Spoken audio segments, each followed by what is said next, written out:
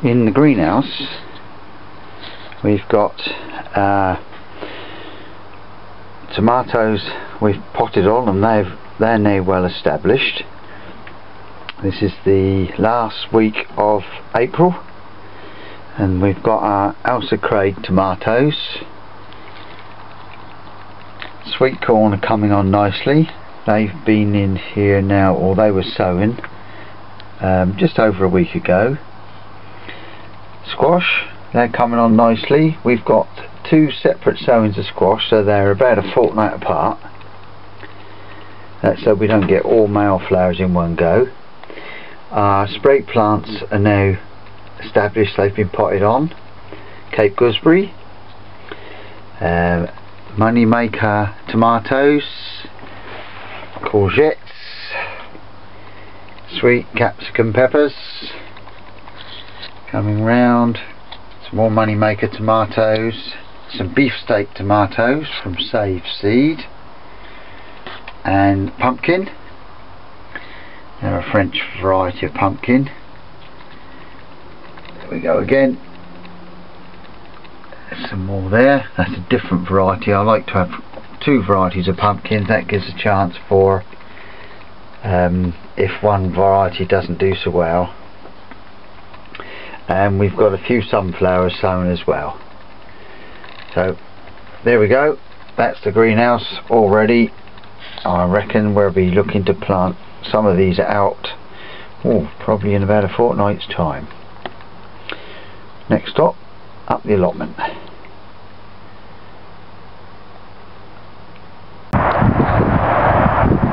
We are now in the second half of April, and things are beginning to leaf up. So our cold frame, we started with the cold frame last time, let's start with the cold frame this time. As you can see, the beetroot are beginning to fatten up, so that should give me some early picking of beetroot.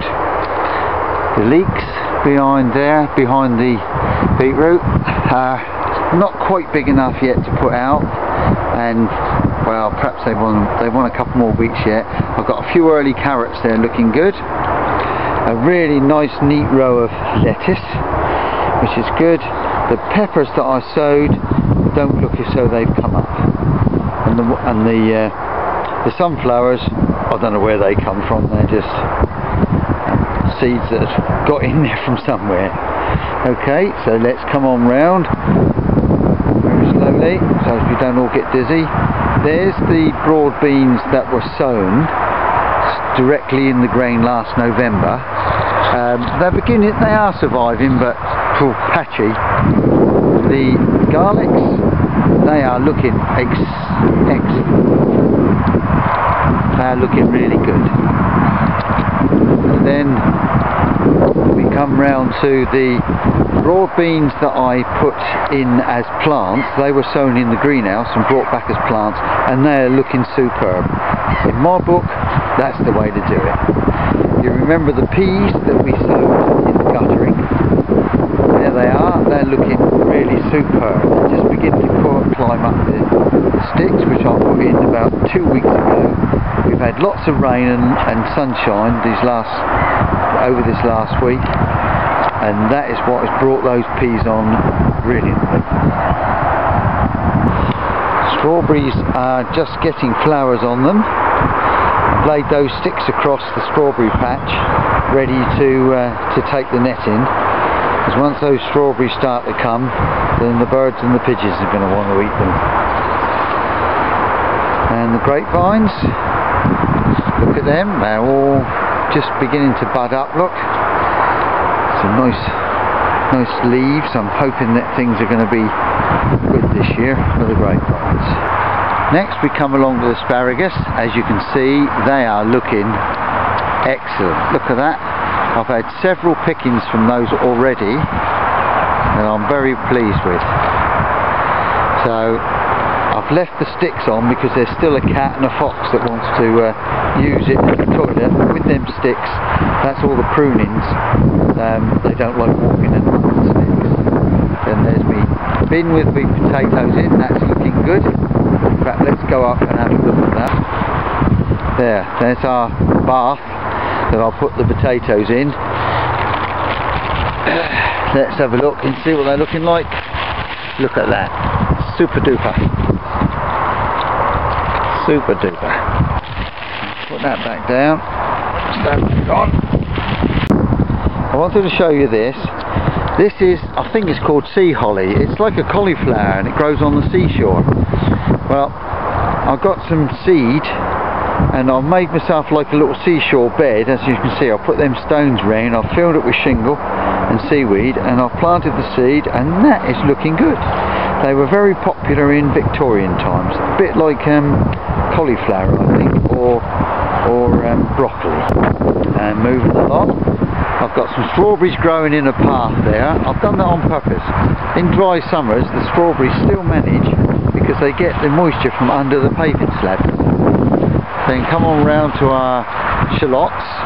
Now these were saved shallot from last year, and as you can see, they are doing very nicely. And the potatoes, I've put polythene over those to keep them from the frost, and they're doing very nicely as well. Moving along, there's the spinach, perpetual spinach. That is now really leafing up, so I'm getting loads of pickings from that, but of course it's going to go to seed any minute. Then our broccoli plants are here. I've had lots of pickings from the broccoli. It's purple Sprayton broccoli. It's quite nice. It's just little spears. I find it's a bit short of flavour, so I might try a different one next year. And come on round. You can see I've now prepared for my pumpkins, and I've put watering tubes in case we have a dry summer. There's a nice purple Sprayton broccoli, all ready to pick.